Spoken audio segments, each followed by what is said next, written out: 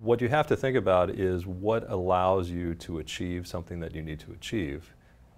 In terms of practice, it's something that you find that is customary, that enables you to perform a function. If you then begin to what's a best practice, what gets you to have high performance, superior performance, and within the context of MPD, what allows you to get superior MPD performance.